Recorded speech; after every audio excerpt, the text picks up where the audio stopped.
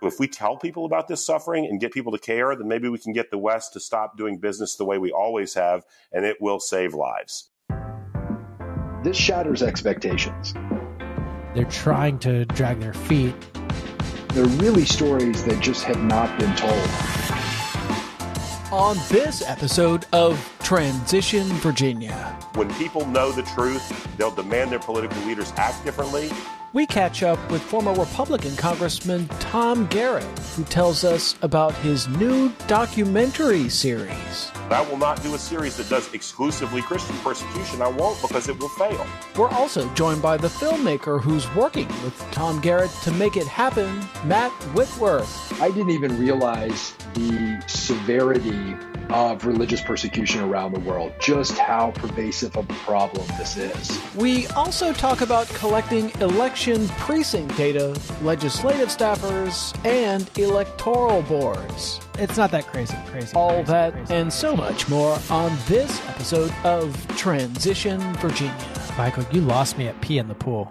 Yeah, I know. I was kind of mixing my metaphors a little bit there. I'm Michael Pope. I'm Thomas Bowman. And this is Transition Virginia, the podcast that documents the ongoing transition of power in Virginia.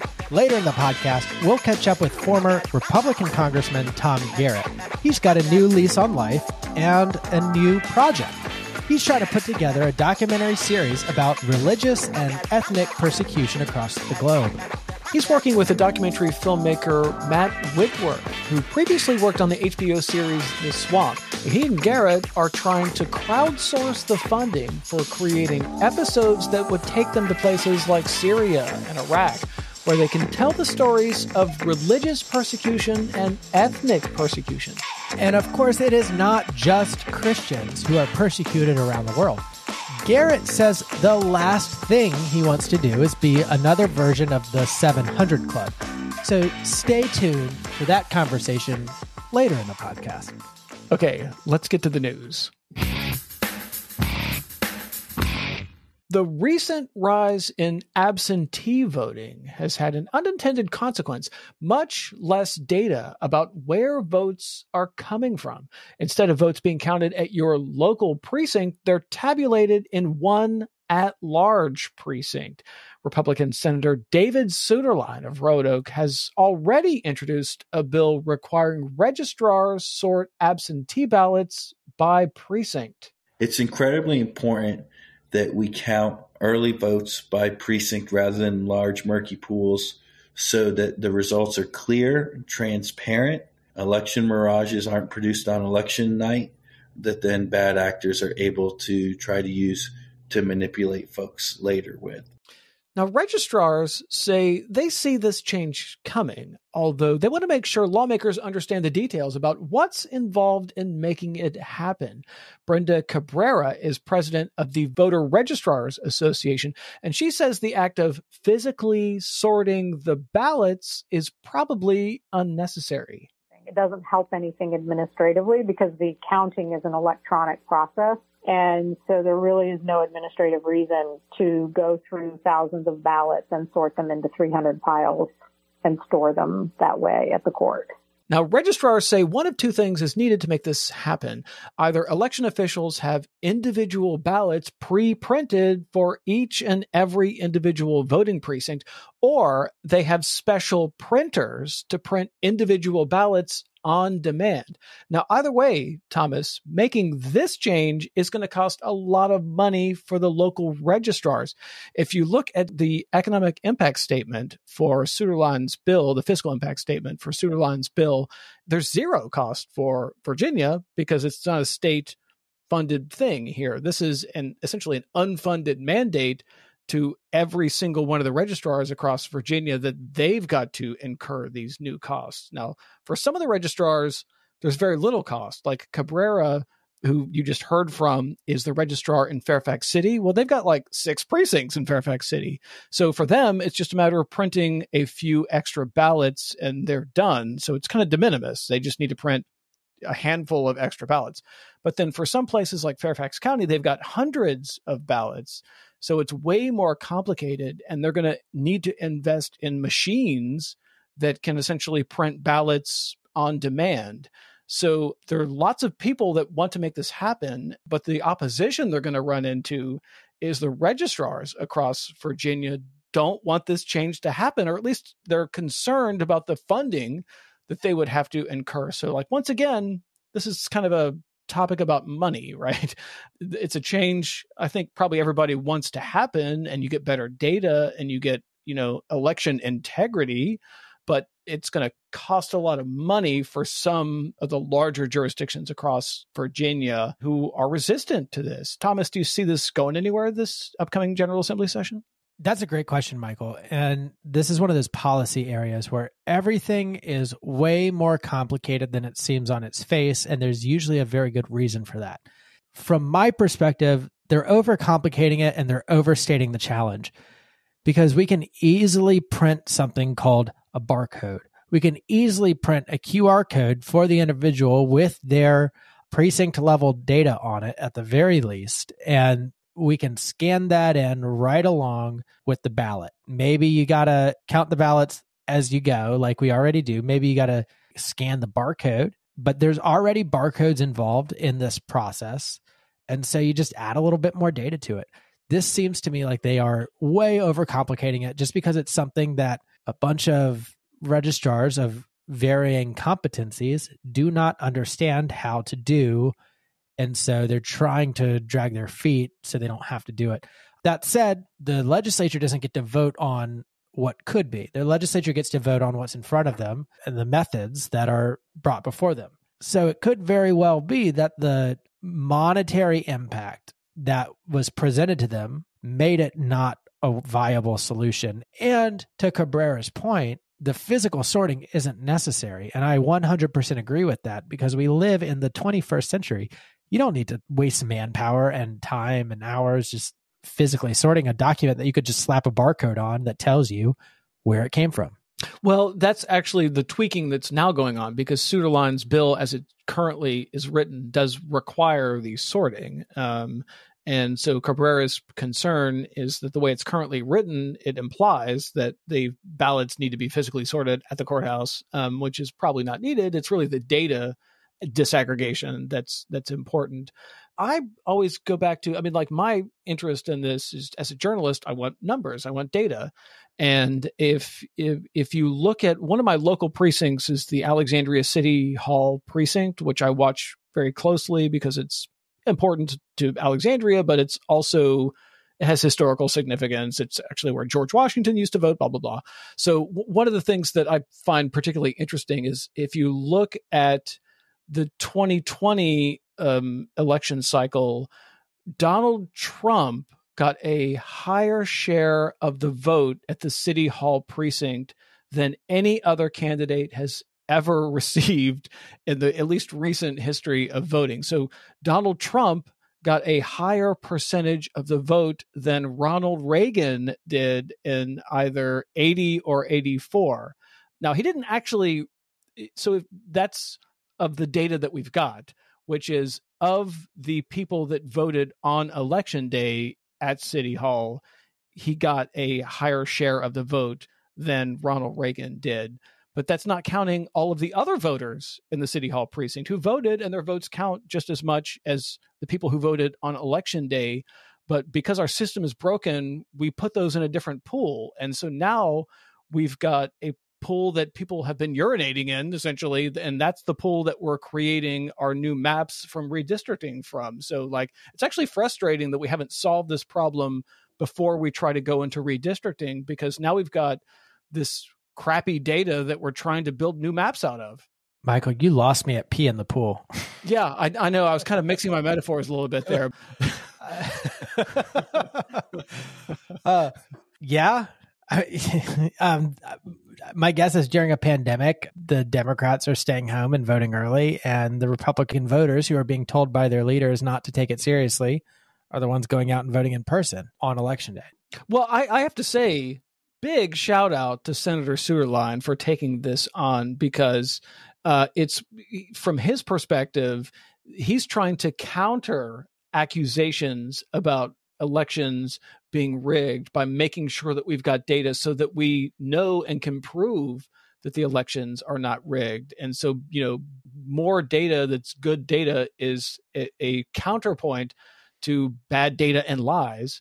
And so the opposition to Suderline is interesting because it's the House Democrats who killed his bill. Thomas, what's up with that? Well, it's not that crazy because clearly it's a good idea, but the legislation itself was not ready for prime time. And that happens all the time. You can have a great idea. We got to fix some things in the language itself to make sure it does what's intended, which is the data gathering, and not the unintended consequence, which is having people spending physical time sorting it into like separate piles, I guess. My guess, that isn't what Suderline wants. So this is actually a very common occurrence in the Virginia General Assembly. Somebody will have an idea that they've got the language the way they wrote it because they think it's a great idea. And then they figure out, oh, wait a second. There's this huge unintended consequence. Let's pull it, or let's kill the bill, or whatever it's going to be. Bring it back next year. And that's why bills often, I tell my clients that if you want to propose a new law, it's going to take a minimum of 2 years. You're going to introduce it in the first year. It's going to die in the first year, unless everybody's in agreement. And then you're going to fix it based off the feedback you got in that first year, because they only have 60 or 90 days. They only have so much they can handle as far as bandwidth goes. And then you come back next year with the bill everybody agrees on, and you get it done. It often takes even more time than that, but that's generally how a bill becomes a law. Well, so Suderline has already had 2 bites at this apple. The first was in the 2021 session, and one of the points of opposition was, hey, wait a minute, we're about to have this gigantic campaign for governor. We don't want to change the rules of the game when we got this election that's on the horizon. Although, of course, you could post-date all the changes to be after the election. But for whatever reason, the House Democrats opposed it and killed the bill. And then there was this special session when they were debating how they wanted to use all this federal money coming out of Washington. And the thing there is, the governor's people didn't want too many changes because they had already had spending plans. And anytime you change the spending plans, it moves all the pieces around, and they didn't want to have to deal with the problems of that. And so they didn't end up passing it the second time. So now in 2022, we're going to have Suderline's third attempt at this. And so maybe it'll have more success next year. The other thing to consider is now that the Republicans have control of the House of Delegates, perhaps this is a bill that passes this year. I think that's entirely likely, and I guess we'll have to see as this thing moves forward. Okay, so let's move on to our listener mail. Andrew Millen wants to know if we've ever thought about doing a segment about legislative staff. Andrew Millen, isn't he actually legislative staff himself? Yes, and he admits it might sound a little bit self-promotional, but he says that's not how he intends it. And it might be cool to explore young people who have such a say in how policy is constructed in Virginia. Yes, I have to say I've always been a fan of legislative staff. In fact, one of the things I do as a journalist is make a point of meeting the legislative staff, learning their names, figuring out who they work for, what their interests are, what they think about what's happening in the General Assembly. In fact, Thomas, that's how you and I met, because you were a legislative staffer when I met you. And it's for that very reason, because I like to wander around the Pocahontas building and meet the legislative staffers and find out what they're interested in and what they're talking about. In fact, I've had many lawmakers tell me, if you really want to know what's happening in the General Assembly, talk to the staffers. Yeah, actually, thank you, Andrew, because I think this is a fascinating topic, especially for you who are listening to Transition Virginia right now. I'm sure you would be fascinated to really understand the influence that the single staffer for a member of the House or the Senate in Virginia have over their member. And it's going to vary from office to office. Some people just kind of open letters and present it to their members, and then others make the policy for the office in consultation with their member, and they'll tell their member how to vote, how their district wants them to vote at least, and they'll do all of the negotiating, actually. So this is a fascinating spot, again, depending on the office itself for episodes. So I absolutely think that we should do one profiling the young people who make our policy. And I know in some offices, I was a just do what I tell you kind of staffer. And then in other offices, I did everything for the delegate except for push the button. So everyone is different. Yeah, I would imagine that if you think about our listeners as a pie chart, a significant amount of that pie is going to be legislative staffers, right? We know our demographic. I think a lot of our listeners are, if not a majority of our listeners, are legislative staffers. So yeah, I think this is a topic that's near and dear to the hearts of many of our listeners. Yeah. So let's do it, Michael. Let's circle back around to this. Yeah, Thomas, let me ask you a question about legislative staffers. So how would you describe the variety? In other words, of the people who are legislative staffers, what is the range of people that we're talking about here? Like, are some of them eyeing being elected officials themselves? Are some of them eyeing staff positions in like the governor's office? Are some of them eyeing sort of political positions where they do consulting? I mean, like, kind of what's the range of people in terms of their future interests? Well, people get into these jobs for all sorts of reasons. There's one staffer who met their member in Bible study, and their member needed help, and that person was not really political before that and got the job, and they've had it for many years at this point. Some staffers do have ambitions on office themselves. You know what I found fascinating is often the staff who come from places like Danville or Bristol in smaller population areas, LA for the elected official of that locality is a great job. It's one of the best in the entire district. And so there are a lot of staff who are Republicans because it is the only way they can have a job in politics and get out of their small town that they're stuck in. And so there are those kinds of people. And then there are smart, ambitious people who are only going to be there for 2 years and move on to something different. Plenty of staffers do move on to the lobby corps because they have relationships and they know the issues. And really, it kind of depends on who their member is.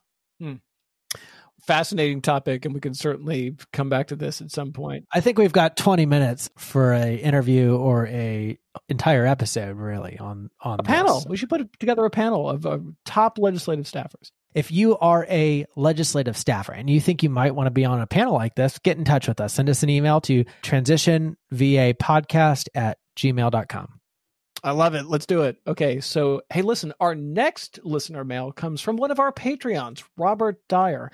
He wonders if the Virginia Board of Elections will change members or policies with a new governor. He points out there have been a number of candidates from both parties recently who have made paperwork errors when filing for candidacy.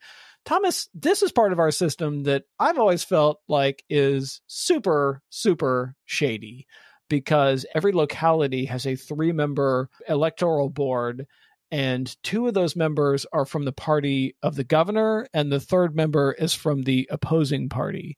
And so what is going to happen here in the coming months is that when these terms expire, most of these Democrats will leave the electoral boards and not come back, and there will be all these Republicans appointed to electoral boards across the state. So even in your deepest of blue areas, Arlington is going to have 2 Republicans on a 3-member electoral board. Alexandria is going to have 2 Republicans on a 3-member electoral board.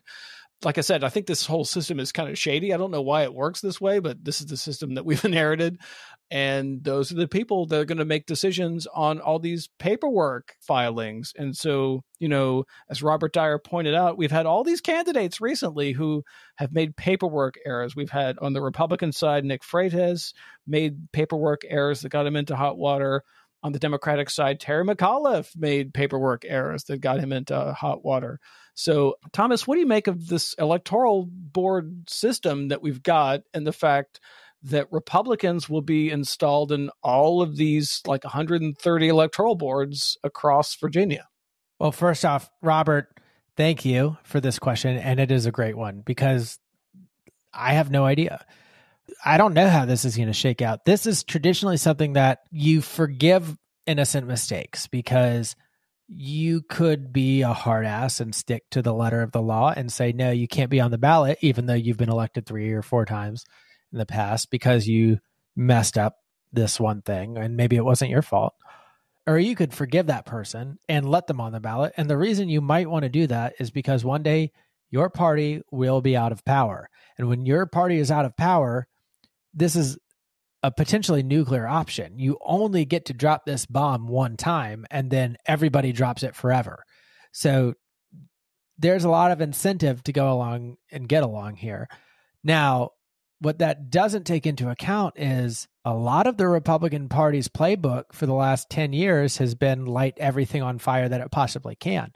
And so is this going to become another instance of scorched earth policy on state government?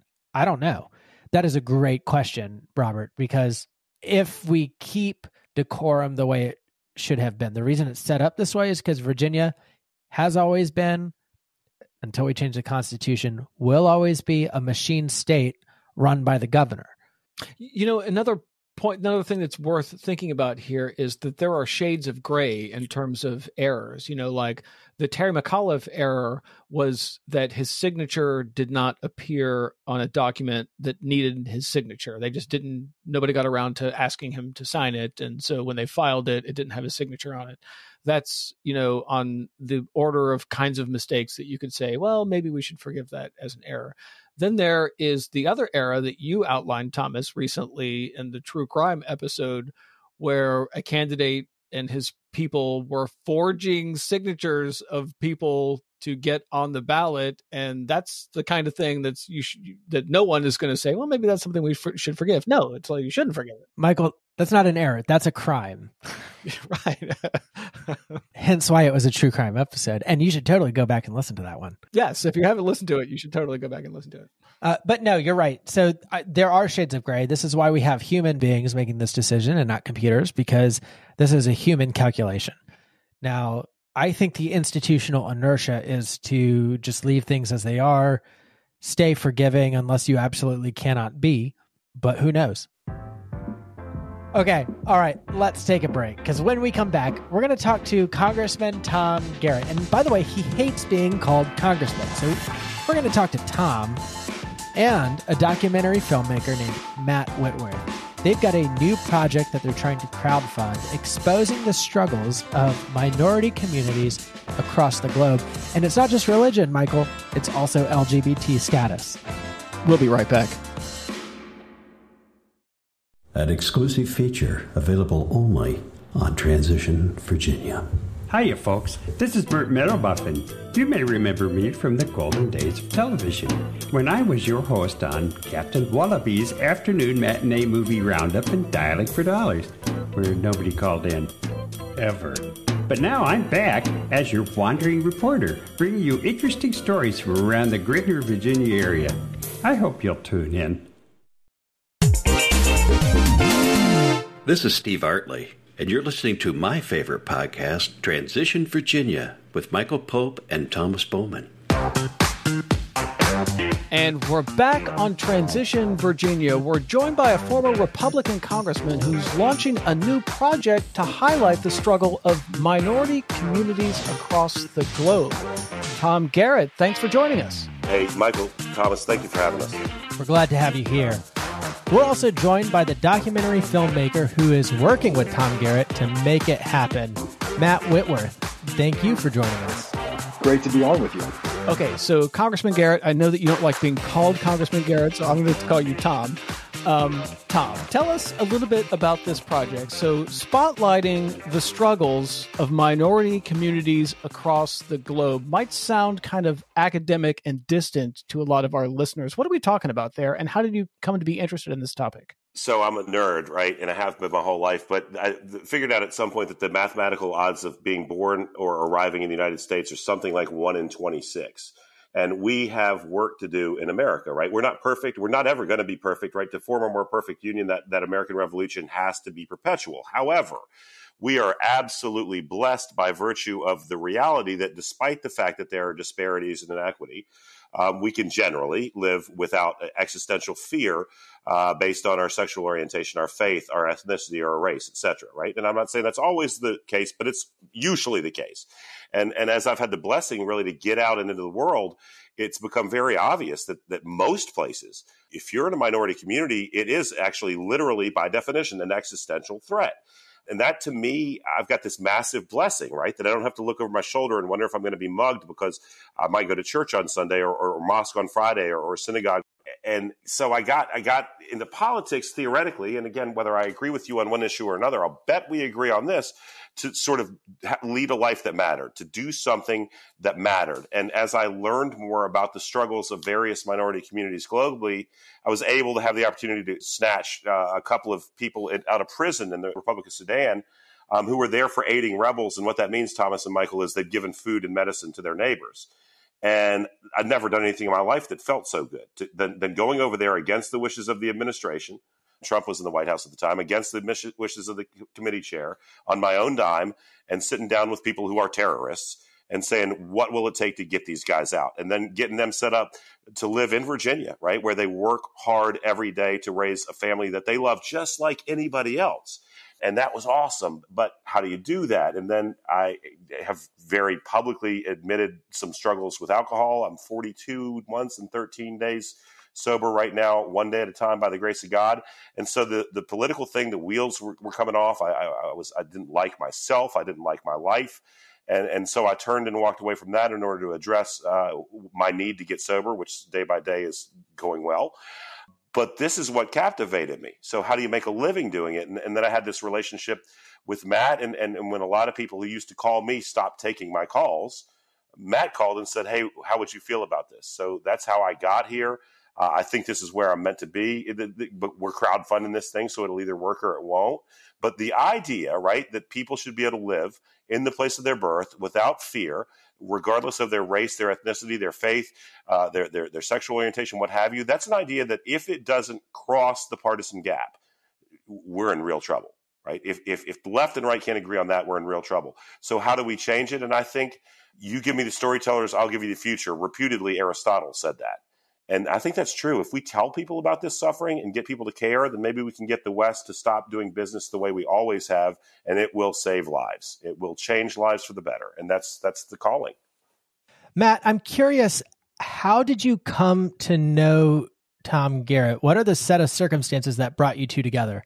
I started working on a documentary series about the dysfunction of Congress, and we were really cold calling congressional offices, trying to find members either on the right or the left who would be really candid about some of the problems plaguing DC and the reasons that it's so ineffective. And we found very few members who were willing to be candid, and Tom was one of them. So that was a project that started off as a Facebook Watch series. We did 5 episodes, got 25 million views, and it led to a feature documentary deal with HBO. So we started filming brand new material right after the midterm elections in 2018, which is when Tom left Congress. And then the Swamp premiered last August as a feature documentary on HBO.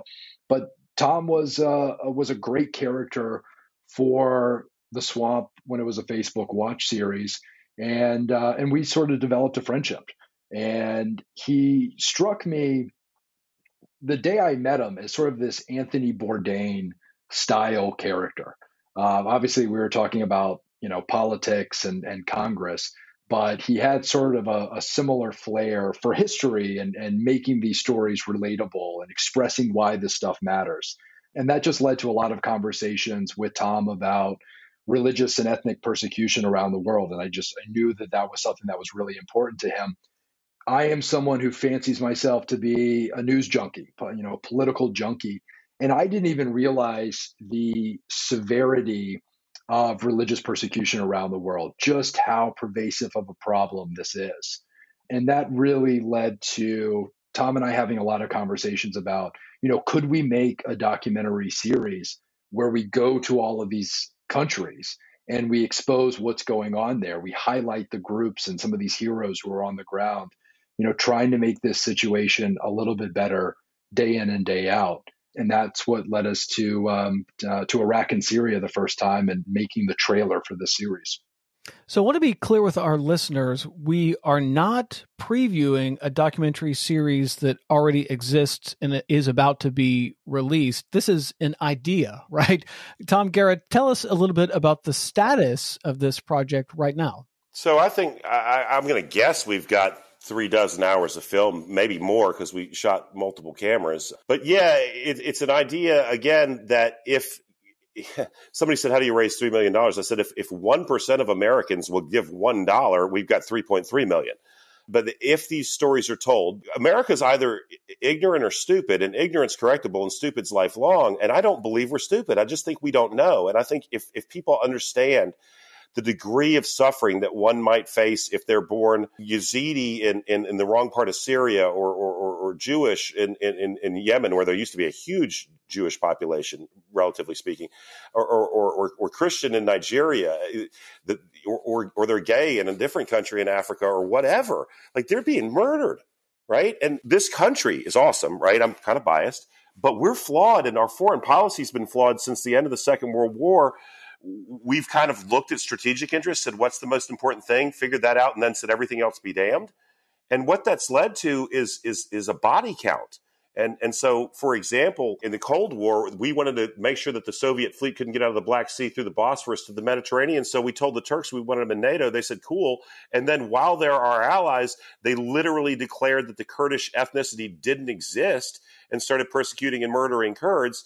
And we turned a blind eye. If the American public knew that we were in bed with people who were murdering their minority populations, we wouldn't be in bed with them. But I don't think that means that we have to cede the Bosphorus to the former Soviet Union. I think that means that we have to, as a nation, and this transcends political party, right? It should say we're not doing business with people who murder their minority communities, displace their minority communities. So yes, this is an idea. And the bet is that if we tell these stories well enough that people will care, and that if the right people care, this is why, and I'm a Christian, right? But I will not do a series that does exclusively Christian persecution. I won't, because it will fail. We need to do what my Bible says we should do and care about all people.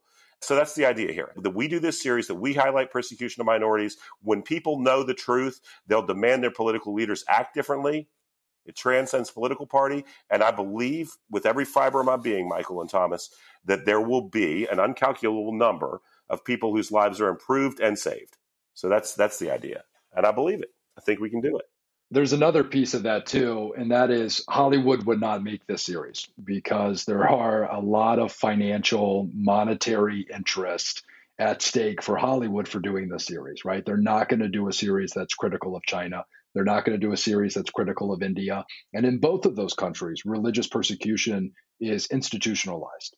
So they're not going to make that series. And our bet is that, if enough people see this trailer, understand what we're trying to do, that they'll step up and back it. Right. I mean, I want to stay intentionally vague, but literally we've had entities say, well, we like it, but will you not talk bad about China? And I'm like, well, that's kind of like doing a documentary on the Beatles and not talking about John. I mean, you can't do a human rights doc and not talk about China. So the crowdfunding that's where we are. You mentioned that you already have a lot of hours of film that you've already taken. I'm wondering, can you tell us about one of the stories that you've been able to capture or would capture that might be the feature of a future episode? So the one that everybody who sees the footage just jaw drop, Matt, I'd say the YPJ, right? Yeah, I would agree with that. I mean, you've got a force of women, primarily Kurdish and Yazidi in Syria, who politically are affiliated with the far left. I don't care because they're fighting for their lives. It doesn't matter to me if they're human beings. And these women are combat soldiers on the ground, taking on some of the most dangerous missions against ISIS. And we sat down with some of their members, one of whom had been freed from captivity for a couple of months, where she was a slave to ISIS with unspeakable things done to her for 3 years. another of whom was held for a year, watched her father and brothers beheaded, and she said, and I hope she was speaking hyperbolically, was sold 1,000 times, tried to kill herself 3 times, tried to escape, and then came back and picked up a rifle and went to free her community. And when I got done speaking to her through the translator, I got tears in my eyes, guys. And I looked at the camera, bad form for a presenter, and said, she's a hero. She's a hero. And she got tears in her eyes after the translator said what I said. And she said, thank you, but we're just trying to survive. What? Right? I mean, like, I get a flat tire and I'm livid. Now I need to, in the words of, Ice Cube, check myself before I wreck myself. This is going on while we speak. Or in the Queragask refugee camp where I'm meeting with 10-year-olds who've been there for 6 years. And there's no hope in sight. They're not leaving. And the world's forgotten that they're there. We were staying at a military installation on the Syrian border. And this is almost a makeshift place, and sleeping on concrete floors for a couple of days because we were embedded with the Peshmerga Special Forces. And these female soldiers come into the room and they're taking off their body armor and their helmets and they're putting their rifles down. And they're sharing stories about being in gunfights, being in combat with the Islamic State, and having the Islamic State surrender to them because in their warped ideology, they felt that if they were killed by a woman, they immediately went to hell. So they fought women more ferociously than they fought men. And a third of the forces that were on the ground fighting ISIS were women, female combat battalions. And so these girls are sharing these stories. And I ask them, how old are you? And they say, oh, I'm 20. I'm 21 years old. And for the past 5, 6, 7 years, even as teenagers, they've been in the trenches fighting the Islamic State. And they're heroes. And they're really stories that just have not been told. And there are people like them, groups on the ground in so many of these countries, working behind the scenes, working in the shadows to try to make this situation a little bit better for millions of people. Matt, and the other one that comes to mind from that series of interviews, guys, again, that was very compelling, was what's your hope for the future? And the response was, that's such a Western question, right? They're just trying to get to tomorrow. Wow. Matt, I've got a filmmaker question for you. So in terms of putting a project together that's worth watching and compelling and people will want to stream or watch, you want certain elements to be there. I think having Tom Garrett as action hero is certainly totally a pull, right? I mean, anyone who's listened this far into the podcast realizes what kind of compelling storyteller Tom Garrett is. But there's a challenge that you're going to run into, which is that most Americans just do not care about foreign policy. And it's a challenge to get them to care about foreign policy. Talk a little bit about the dynamics of the storytelling and the challenge for you to create a product that is going to be engaging and compelling. I think the biggest problem is so many of these stories are so abstract right now, right? I think that was the situation that people saw firsthand after Afghanistan, was that everyone knew it was a rough situation. Everyone knew that, eventually the United States was going to pull out. And then it happened, and it was so chaotic, and the consequences of it have been so catastrophic. I think that changed the calculus for a lot of people with how they thought about Afghanistan. And I think that's true of any number of these countries. I think that until you can see it, the severity of the situation, these tales of heroism, they just don't convey in an article. You have to see it in footage. You have to see it firsthand. You have to see, the struggle in people's eyes. And you have to understand the history of why those people are in that position. And what are the solutions, right? I think that when, Tom messaged me and said, I'm going to Iraq next week. Can you come? Can you bring a film crew? I was willing to take that risk because I believed in Tom. And we got there and we were in northern Iraq, and it was completely unlike anything that I expected. The people there were amongst the nicest that I've ever met before in my life. So I think a big compelling part of this series is going to be, this shatters expectations of what these countries are like, of what the culture is like. And I think that element, in addition to Tom and some of these other stories, I think that's going to hook an audience. And then how many, I mean, this is a documentary series that you're envisioning. Is there a set number, or is this sort of indefinite in terms of how many episodes it might be? I mean, do you have a number in mind in terms of how many episodes you want to crank out? The sad reality is there is no shortage of material for us to be able to pull from, right? So what we want to do, and for security reasons, we're not even listing or saying publicly the countries and the places that we're going to, because it's so high risk. And we have a couple of former special forces guys who are on our detail. We have a combat medic who travels with us, and we rely on local fixers. If I were doing this series with an HBO or a Netflix or an Amazon, it would be over $1 million an episode. We think, kind of leaning on our connections and what we had to spend in Iraq and Syria, that it's going to be about $500,000 an episode. So we're going to try to raise $3 million for season 1 via Indiegogo, do a crowdfunding campaign for it, and see. The most successful crowdfunded media project of all time is a scripted series about Jesus's disciples called The Chosen. That's raised about $30 million to make 3 seasons. So I think there is a large group in the country who sort of feel underserved by traditional distributors. And I think this series will resonate with them. And going back to Anthony Bourdain, the #1 rated show on CNN before his death was Anthony Bourdain's series Parts Unknown. So I think that there is many people in the United States and around the world who are interested in seeing this. They're interested in the stories of what's happening around the world. They're interested in the cultural aspects of it. And they need a storyteller to share it with them. Prejudice is based in ignorance, right? And so you get out there and start meeting people and realize that we have so much more in common. In America right now, we're so polarized. It's disgusting. I should be able to have dinner with anybody regardless of who either of us voted for president. If we can get these messages out, we can make a positive difference, so I think.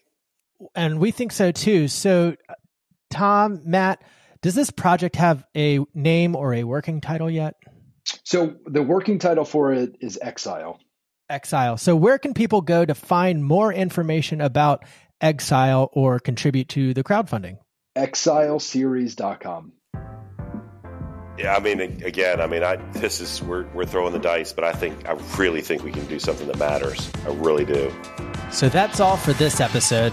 Hit us up on social media or get in touch at transitionvirginia.com. There you can check the transcripts for this episode and find links to support the show on Patreon. Special thanks to Emily Cottrell, who transcribes every one of these so they're accessible to everyone. Thanks for listening to Transition Virginia. If you like what you heard, give us a 5-star review. It helps other people find the show. We'll be back next week, so subscribe to the show so you don't miss a single episode. Transition Virginia is produced by Jackleg Media, LLC.